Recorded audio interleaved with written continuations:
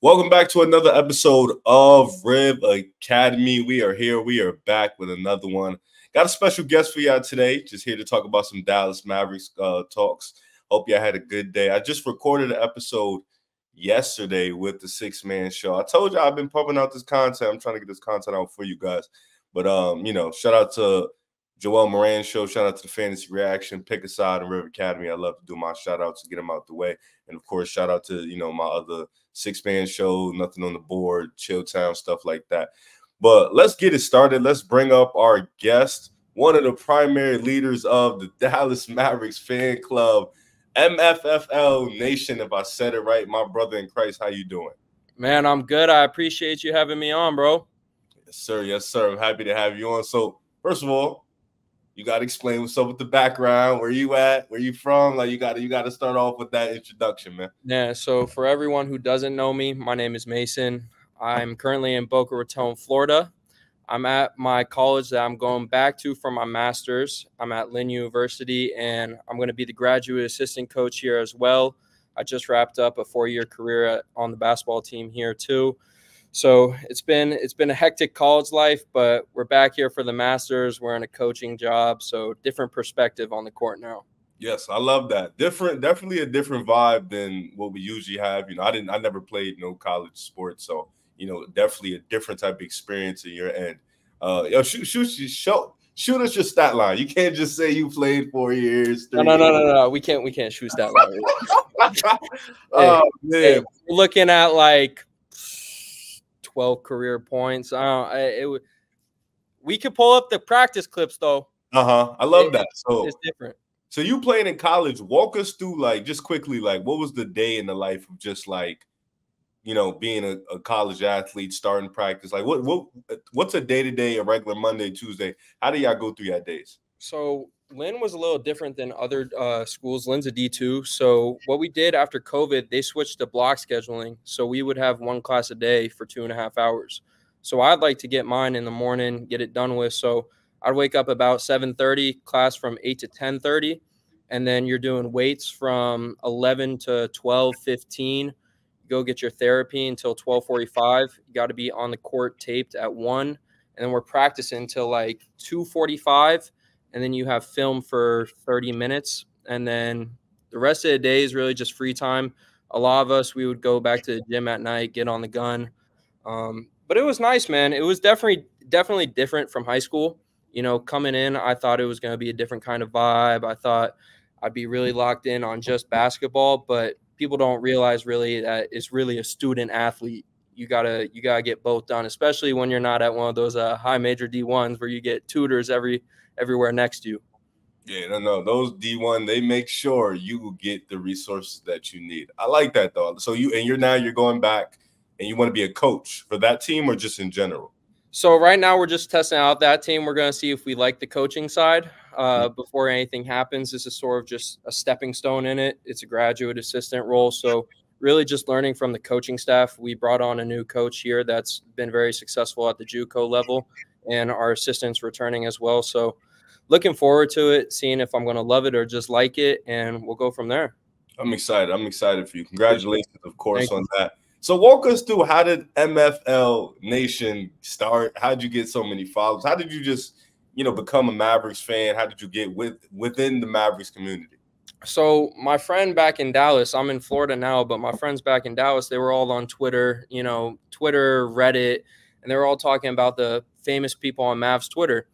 I was like, man, I love basketball. I grew up, it was my first sport. I got to rep the Mavs too, but I really became interested in the Twitter side of things. And when the Mavs were on their 2022 run, we're not going to talk about the Warriors that year, but when they were on that run against the Jazz in the first round, I was like, this might be the best time to try it out.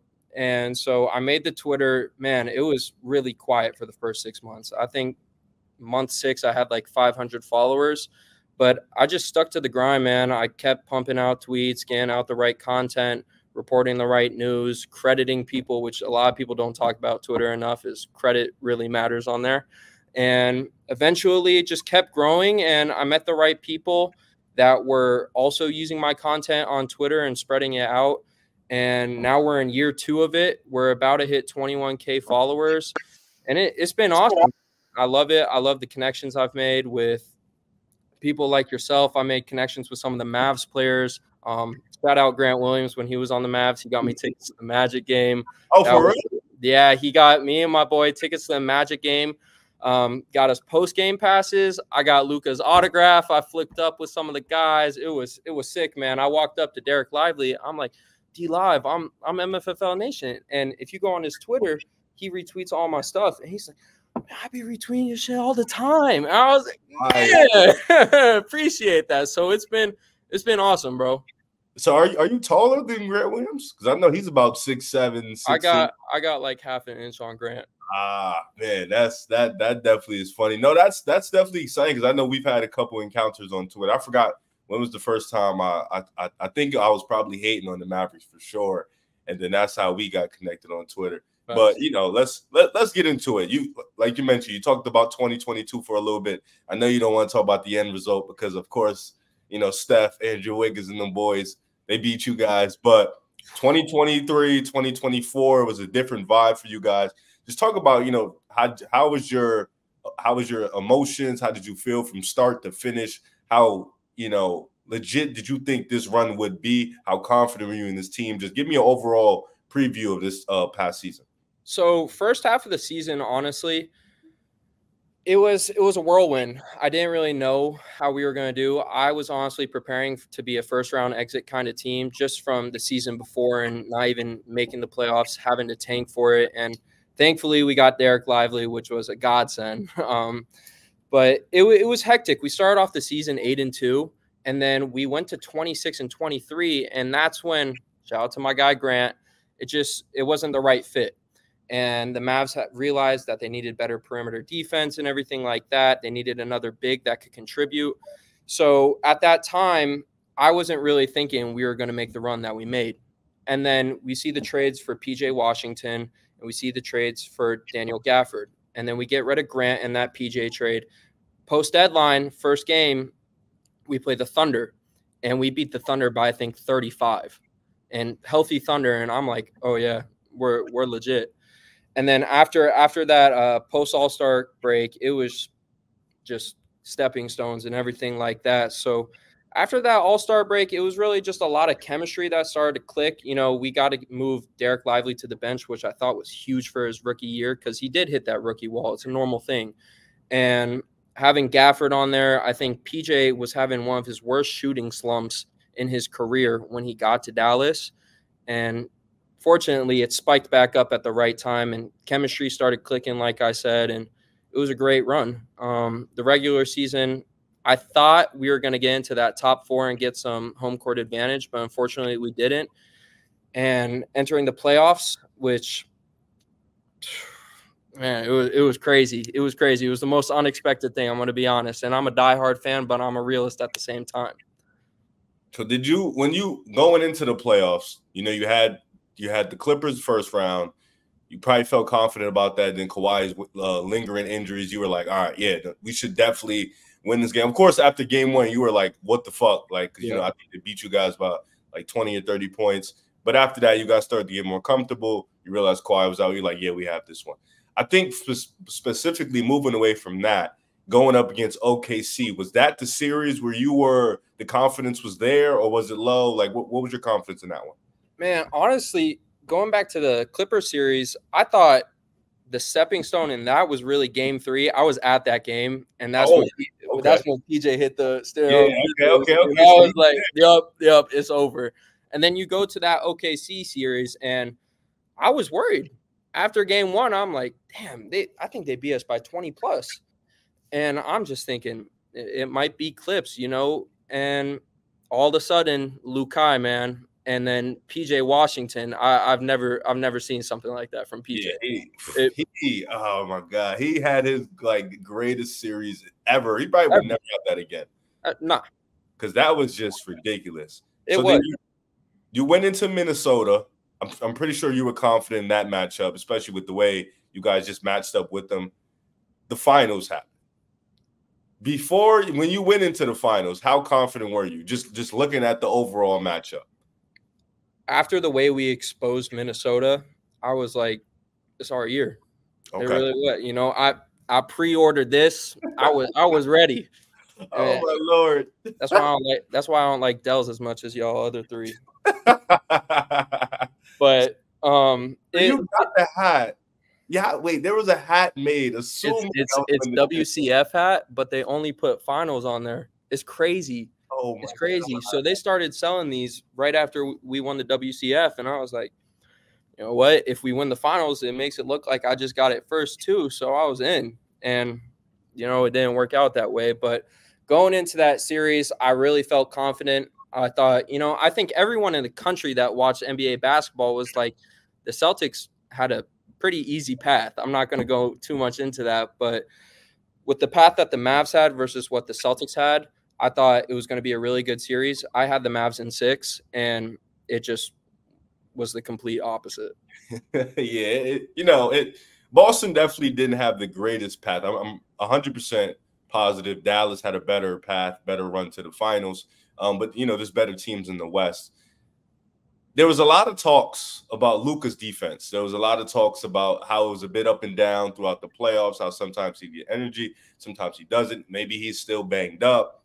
What was your thoughts about just, putting the media opinion aside, putting everybody's opinion aside, just your thoughts on his overall defense in the playoffs and then specifically in the finals?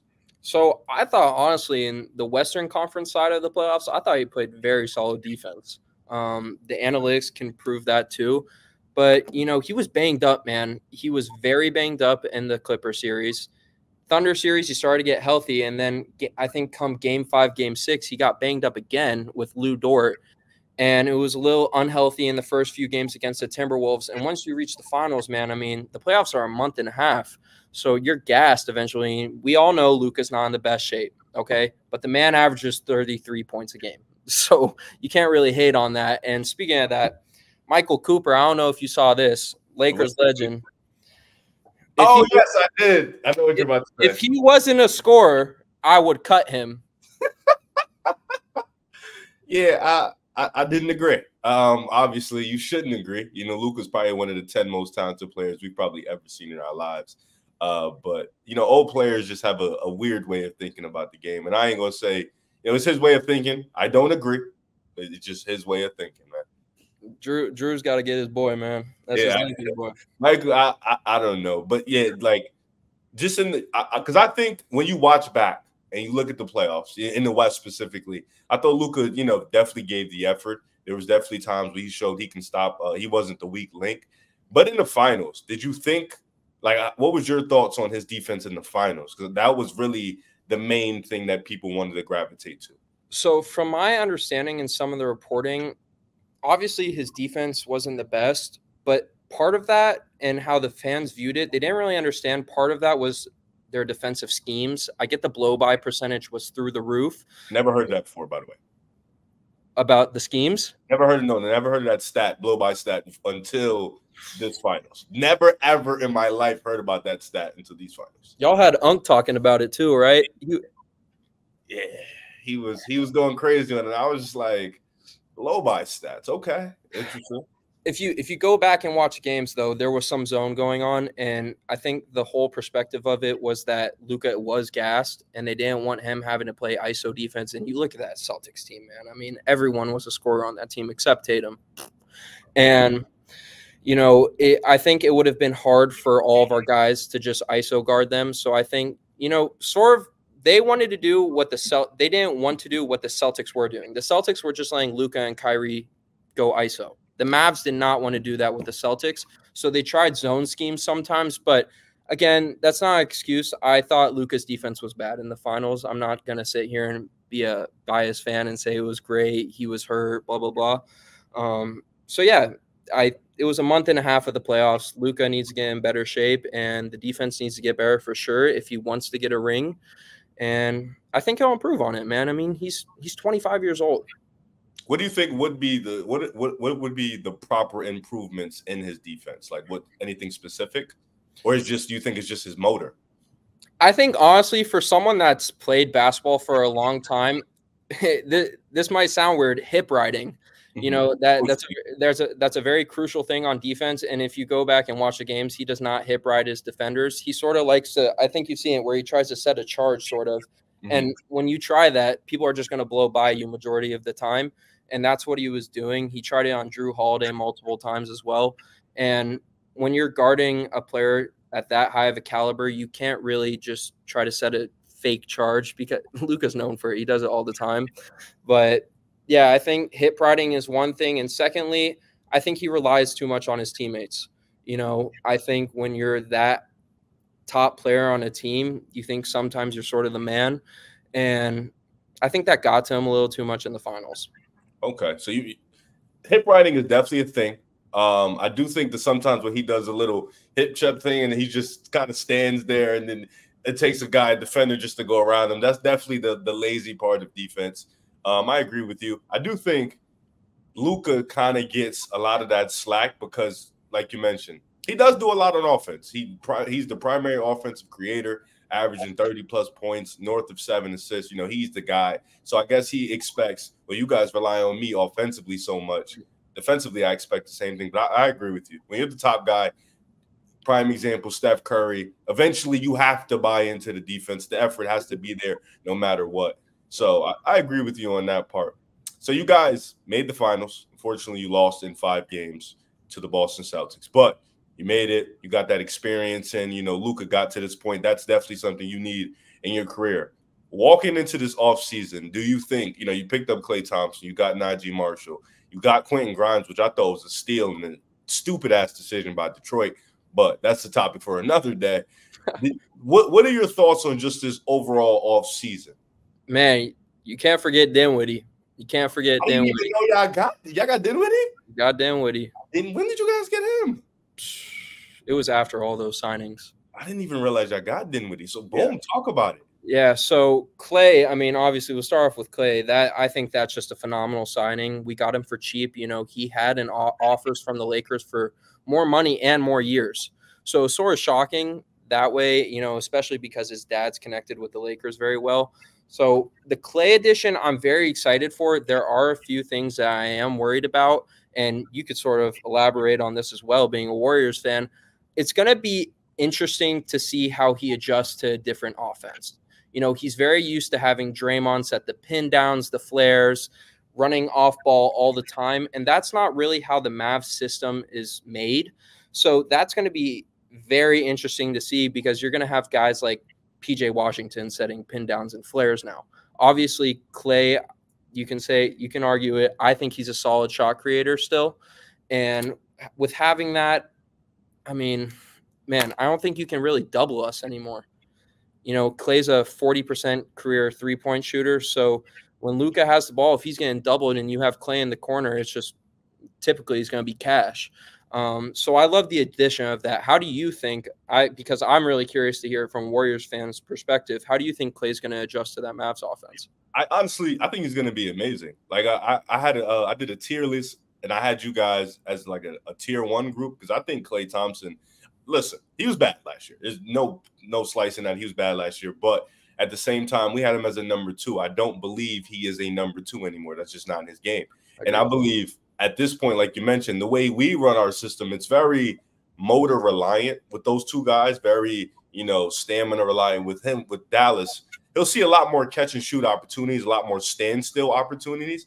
And I think as a shooter, you know, having those legs to just stand there and be more prepared instead of running around on game, I think that a lot of that was, you know, a credit to him being gassed in the games and him being a little tired. Of course, you know, he's coming off 2 or 3 leg injuries. Yep. So that also takes that away from you. I think he's going to be great in Dallas. I think the fact that he can still guard 3 to 5s, you know, the fact that, like you mentioned, he's still a near 40% three-point shooter. And Klay Thompson would never, ever get left open, no matter what year it is anyways. The respect would always be there. So I think for you guys, like you mentioned, with the proper lineups, you won't see a single double team. And if you do, it's do or die with those 3-point shooters.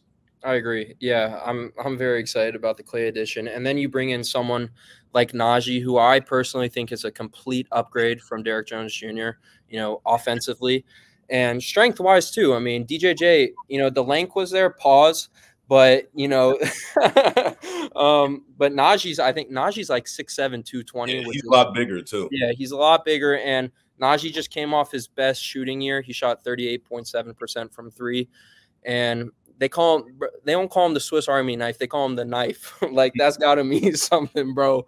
So I'm really excited about Najee. I think Luka, throughout his whole career, he sort of had that guy that always defends him and makes sure like no one's messing around with him. He had Dorian Finney-Smith, he had Derrick Jones Jr., and now he has Najee. So I think he's going to sort of take in that role that DJJ had. And then obviously, like you said, Quinnen is just huge, man. I mean, before he got traded, I think he was a 37+% 3-point shooter with the Knicks. He was starting for the Knicks some games. He's an insanely good defender. So, man, shout out to Nico Harrison. I personally think he's one of the best GMs in the NBA. He did a phenomenal job this offseason getting Dinwiddie as well. So all of those additions I'm really excited about. No, yeah, from the moment he picked up Grant Williams and then traded him, since now, he's done an amazing job. Like, he's been on go. He's realizing what he has. And you mentioned it, Quentin Grimes was dealing with a lot of injuries with Detroit and towards the back end of New York. So I understand the maybe the doubt, but he's still really young. He still is a really good defender. And like you mentioned, if you guys need shooting. You guys need shooting. Like, the problem with Derrick Jones Jr. and PJ Washington, they weren't offering a shit ton of shooting in the finals. With Clay, with Najee, with Quentin Grimes, you don't lose a lot defensively, and you gain a massive upgrade in 3-point shooting. And I think that's the big key for you guys. Luka and Kyrie, they're going to do what they do. Kyrie, he's getting up there in age, but his game isn't relied heavily on, athleticism. He's very skill, craftiness, and stuff like that. Yep. So it's definitely going to be interesting to see Dallas. Now, you've talked about the additions. You've got Najee, you've got Quinn Grimes. You still had Jaden Hardy on the roster. You still have Maxi Kleber, who was dealing with injuries last year. He's coming back. Derek Lively is the nucleus of all this. He's kind of the guy that, you got in the draft last year. You saw him play last year. He was an insane upgrade for you guys at the center position. You've seen a lot of Mavericks fans give that Tyson Chandler comp with the way he impacted your team and helped you guys win that 2011 championship. What are your takes on, because I remember we had a conversation on the pod prior to when I missed an episode, and apparently Joel said Derek Lively can be Bam Adebayo on defense. I was told the next episode. I don't know if it's that far, but what are your thoughts just on Derek Lively's development? What do you think he needs to improve on? What's his ceiling? What's his impact level on this team? Just speaking on Derek Lively as a whole. Hey, first of all, Mavs Nation needs to shout out Joel. that man is a supporter. Yes, I love it. Yeah, I love it, man. I love it. And I love how he dislikes Tatum so much. But D Live, I mean, when you talk about him, the thing is like, I get sort of what he's talking about, the Bam situation, but it's two completely different players. Bam's a 4 who's, proven he's a 3-point shooter as well now.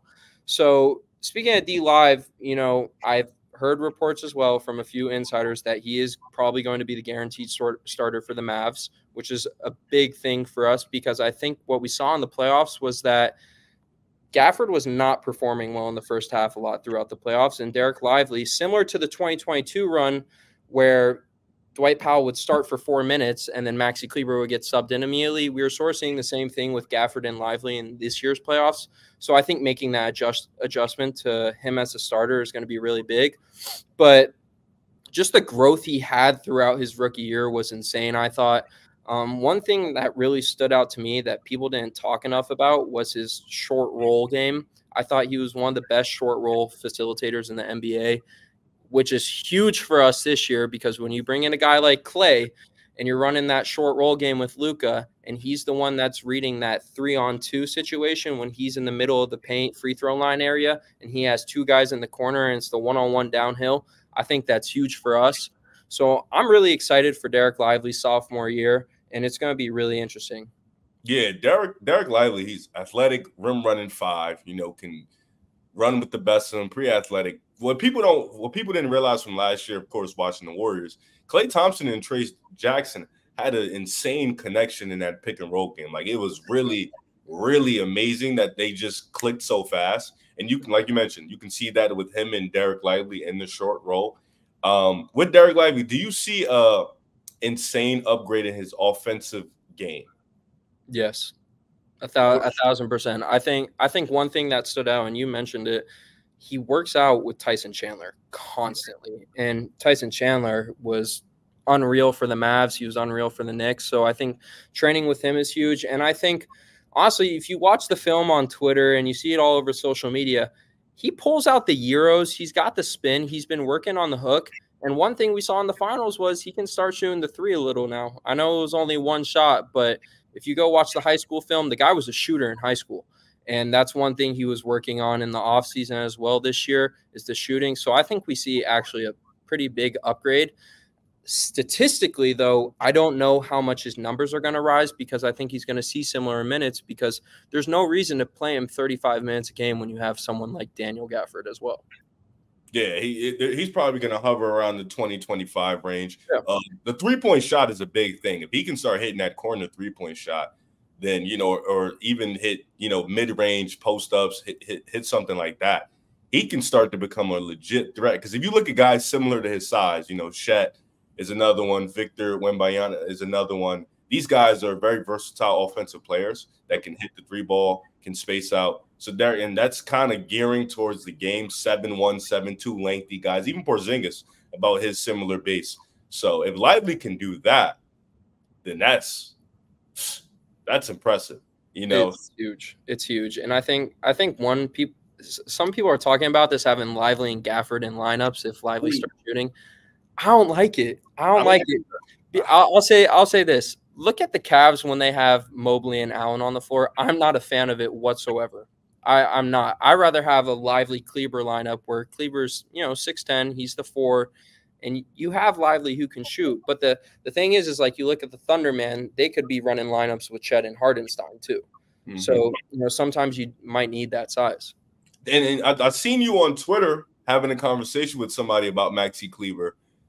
Is it up for him? Is he hanging it up, man? Does he still got anything left? I know Dallas, they love him. They love what he brings to the court. They love what he brings as a player, but he's getting up there in age. He was dealing with a ton of injuries, and then when you guys brought him back, he really just wasn't good. Nah, Maxi's my guy for sure. Off the court as well, that's my guy. But I keep it a buck, man. I just think he's sort of aging.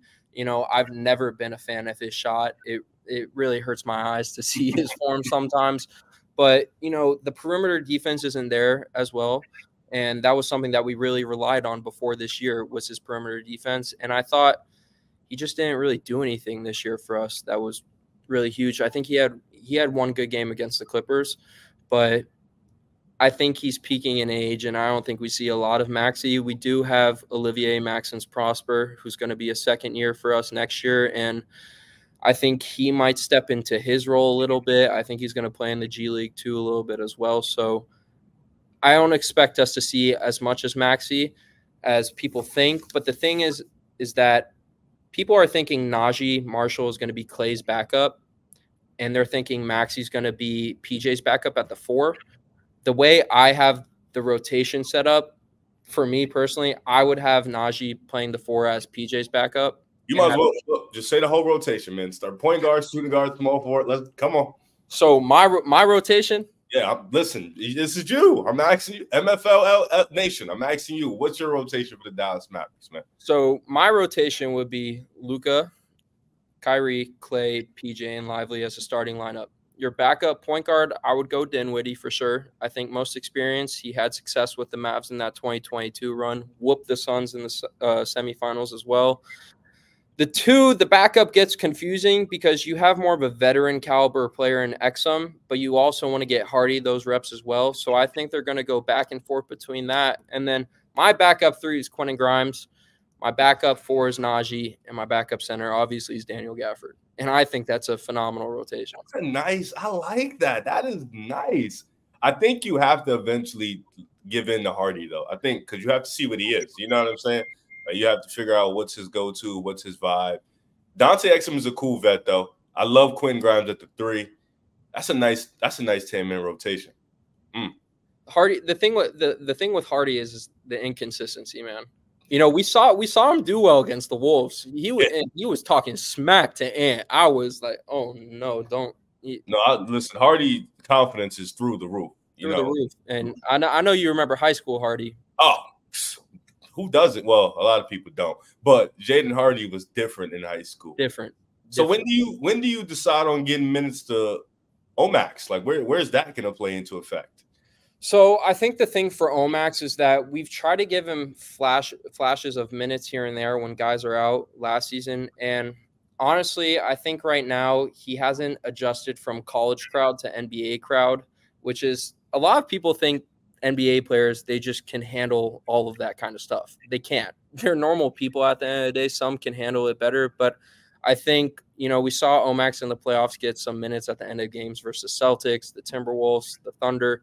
Actually, not the Thunder. He was out versus Thunder. But I think you're going to have to see more development in his three-point shot. And as far as defense, he's very defensively. I think he's defensively already better than Maxey. So I think really just having him be able to knock down corner threes is going to be what gets him on the court more often. Okay, so you've had, I want to say you've had one of the best off seasons in the NBA. You brought in Clay, brought in Quinn Grimes, Najee Marshall, brought in Spencer Dinwiddie. You still have that Luka Kyrie duo. Luka's going to get healthy this offseason. Jason Kidd is pretty locked in. Lively's development. What's your expectations for this upcoming season? Where do you think you guys finish in the regular season? How far can you get? Like, just walk me through the West, because the West right now, you've got Denver. They're going to rely a lot on their youth on the bench. Minnesota hasn't really made too many adjustments. They picked up Rob Dillingham. Then you got OKC. OKC was another team that had a big offseason. So these are the three teams you're kind of gunning with. What's your expectations for this upcoming season? So as far as teams I'm worried with, honestly, I'll circle back to that. But yeah. So, if you're not worried about anybody, you could just say that. Be you. I'm not worried, bro. When playoff time, hey, I know Ja was capping, but fine in the West. But I think we finish a top four. We do see Luka and Kyrie get some rest in the regular season pretty often, and there's going to be times where they may, we know Luka, bro, knock on wood, but there's injuries that occur, calm, light injuries that you're going to have to miss some games. And I think lock for the number one seed, I think, is the Thunder. I think with the additions that they made and the consistency that they have in the regular season, having a young, healthy team is really beneficial for them. So I put the Thunder at one for sure. And then I think from there, man, people are sleeping on Memphis, bro. In the regular season, for sure. In the regular season, yes. Regular season, yeah. They haven't proved anything in the playoffs yet, but I think you have to look at for that 2 through 4 battle. I think there's Memphis, Dallas, and Minnesota. I think we sort of see a downfall in Denver. People are really underrating losing KC. Hey, I'm a big KCP guy, and I think the fact that they lost him is crucial. And now you're having to rely on. He's a good player, but now you're having to rely on Christian Braun to sort of overtake what he did. And I don't think he's there yet. I don't think he's ready yet. So top 4 for sure. I'm going to go 3 or 4 seed for regular season. And I think expectation-wise, I think it's to get this hat back and say we're actually champions. So, yeah, man, it's gonna be tricky. I think the hardest matchup is going to be OKC in the playoffs. I think the additions that they made this offseason, and shout out to my boy Dylan Jones. He got drafted to the Thunder. That's my guy.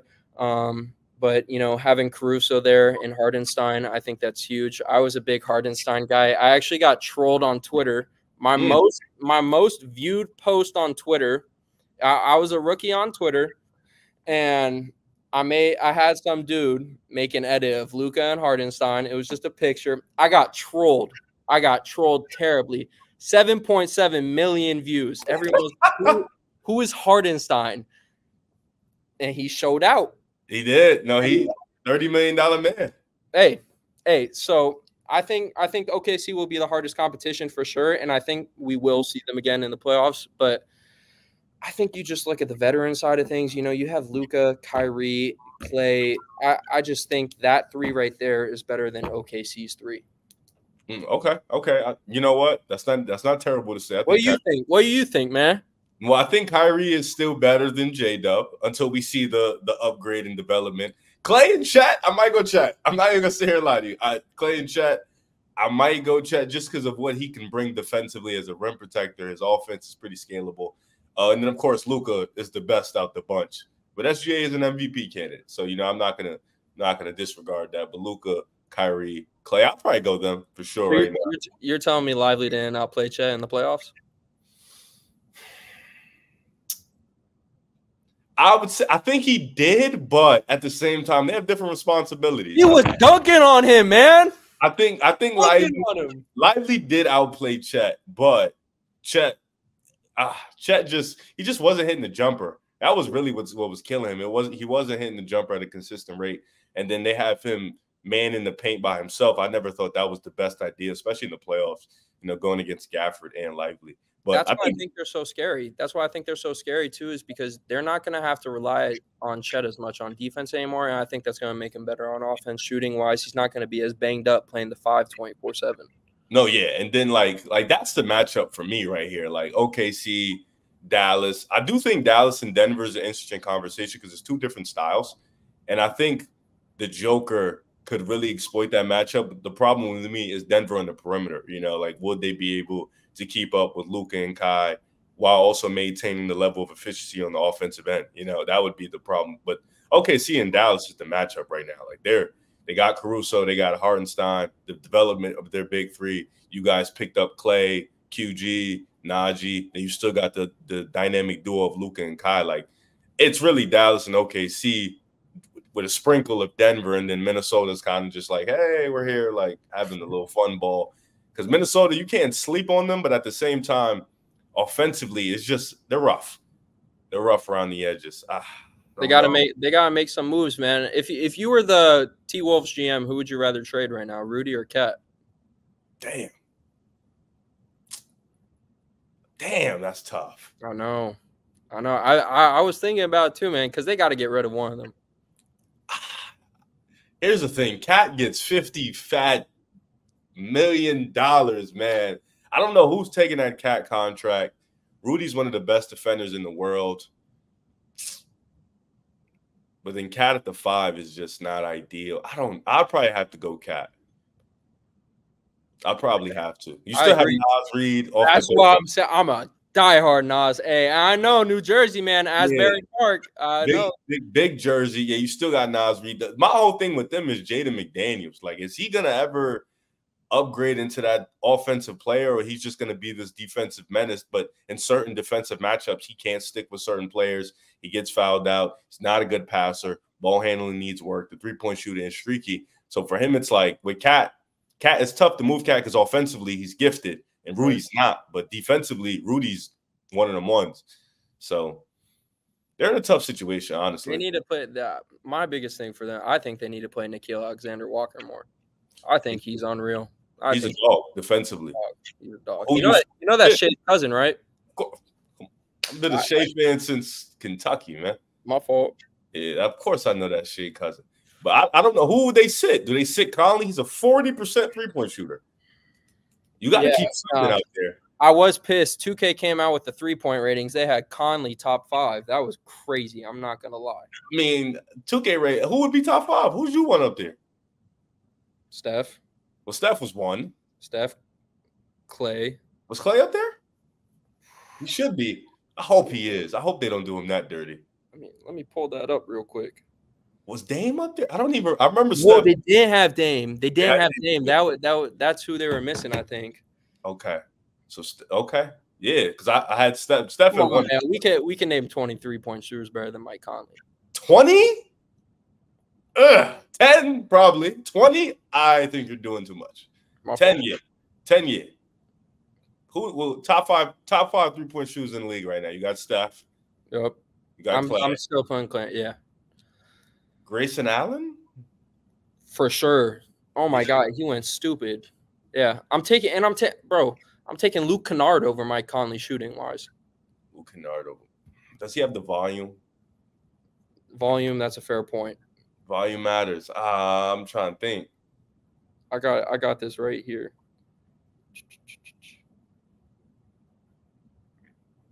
Ooh. Would you take Donovan Mitchell over Conley for 3-point shooting? They're two different shooters. Mm-hmm. Of course, Mitchell's probably at a lower percentage. He takes tougher shots. I mean, Kyrie shot 41% from 3. Kyrie's just an unreal. I would put Kyrie over Conley. I would too. Kyrie's just an unreal efficient player. You're not going to want to – you know who shot 41.5% from 3? Who? D'Lo. D'Lo was amazing this year from the three-point line. He was amazing. Luke Kennard shot 45%, but he wasn't getting up a lot of attempts. So, yeah, I mean, I don't know. It's interesting. I mean, Sam Hauser, I'm taking, Sam Hauser for sure. You're right. 10 probably, but not 20. No. Yeah, because, like, in a booth, Sam Hauser probably shoots better than 95% of dudes. Like, just in a booth, like, who's a better shooter? But, like, that, it's about volume. Do these guys get the same amount of volume? Like, Conley gets up a good amount of shots. So, that's tough. So, who's their backup point? Is it going to be Rob? It's going to be Rob. Rob is going to get a good amount of minutes. That's why it's like, I don't know. Minnesota's they're not in a weird position, but they're in a weird position. I do hope Ant gets a solid roster built around him soon, because I think I personally, coming from me, like this, I think this is like finally this year is the first time Luka's had like a stable roster. So I hope for Ant's sake, I'm an Ant fan. So I hope for Ant's sake he gets like a stable roster sooner than later, because that Cat Rudy stuff is not going to work. Yeah, eventually, because Rudy's getting up there in age. Conley's probably going to retire after next year. So he's pretty up there in age. So that roster definitely, I hope so too. I do think he wants to be there. I think he wants to build something in Minnesota, but you gotta find a way to keep him there. Same thing with Luka in Dallas. He's big on, building. Him and Dirk have a great relationship. So I definitely think he wants to stay there too. It's just about building that ecosystem to where you can stay. 1,000%, man. 1,000%. So this is my last question. In a potential matchup against Boston, like say for example you run it back, how do these additions improve that matchup? Well, I think firstly, I mean, everyone saw it immediately. The shooting was horrific against Boston. We couldn't make a shot. Another thing is that people can say what they want. I think if we do rematch Boston, I don't think Kyrie has that performance he had this past year. And then I think just being able to stretch the floor out better this year is going to be crucial. I think we have the defense to guard Boston. I think that was a struggle, because you look at the teams that we were playing in the Western Conference, they had their 2 or 3 guys that were their go-to bucket getters. And when we played Boston, it was like, man, everyone's getting buckets. Drew was torching us. D. White was getting his. Brown, Tatum, when Porzingis, when he was healthy, that was crazy, man. Yeah, he came in. He was on. Everything was up. And I think it's not all about players. I thought Jason Kidd did a poor coaching job in the finals. He was switching a lot of screens, and you saw when Porzingis was in the game, there was a lot of times we would switch, and you have Jaden Hardy on Kristaps Porzingis. That's just not going to work out for someone who's 7'3", amazing shooter, and you're already in your spot immediately in that role. So I think defensively, we're more stable. You bring in a guy like Najee who can probably switch on to guys like Porzingis now with the weight he brings compared to Derrick Jones Jr. I think Quentin Grimes is someone that you can trust to guard Jaylen Brown. Okay, yeah. No, Quentin Grimes is a little smaller, but definitely a strong defender. My thing is like everyone's saying Celtics is a lock. I don't think they're a lock. To come out the East? They're not a lock to come out the East. They're definitely the most locked in the league to come out. They're the leader for sure, but I don't think who can beat them. Milwaukee, maybe not Milwaukee. I think I'm not even gonna. If Philly stays healthy, Philly.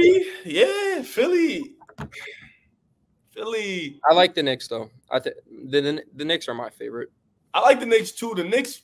The main problem for me is they don't have a proven number 2 guy. And I think in a matchup against Boston, that can be very vital. You've seen stretches where you have Jaylen Brown, you have Jason Tatum. Sometimes you have Drew Holiday, you have Porzingis. You don't think Julius Randle can be that number 2? That's why I said proven, because I think he has all the ability in the world.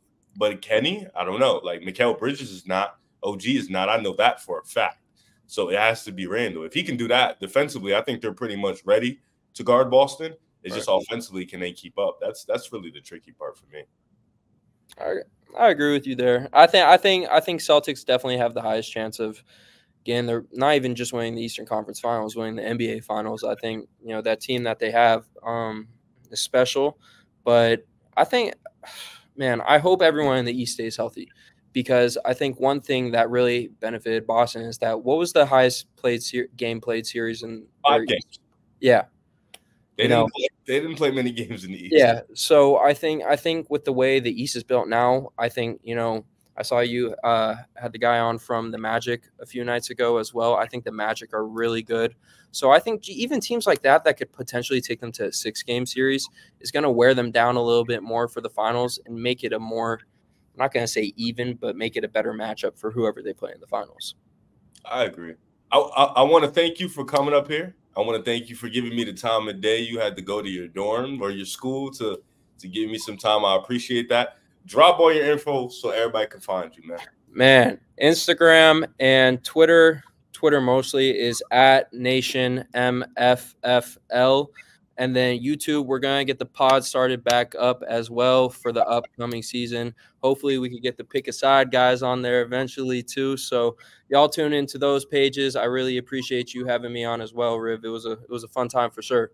Yeah, I want to thank you for coming up here. Didn't even know you had a podcast. You didn't tell anybody. You kind of just brought that in at the end. It was quiet during the off season, man.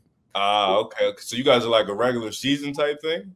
It's me only right now, and it was inconsistent 2023-24 season, and we're getting it set. We saw the good upgrade on Twitter that we've been having, so trying to take that more serious on the YouTube side as well and get it consistent to where I'm popping content out on YouTube after each game, and then doing some podcasts for non-game days as well. So stay tuned for that for sure. And yeah, I love that. I want to thank you for being up here once again. Follow my boy on Twitter. Shout out to Fantasy Reaction Show. Shout out to Rip Academy, the Joel Moran Show, and of course the Big Bad Wolf. Shout out to Pick a Side. I want to thank y'all for being here, and y'all have a good night. Yes, sir.